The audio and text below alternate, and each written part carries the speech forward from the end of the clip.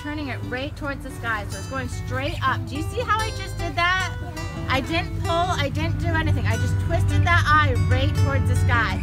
And the reason that is so important to pick nicely is behind every apple, there's this little tiny piece of wood. It's really hard to see because it's so tiny. Do you guys see that? It's this little piece of wood.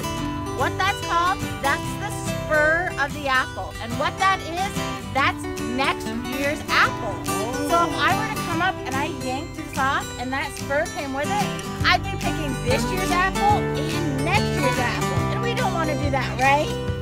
Right, that's right.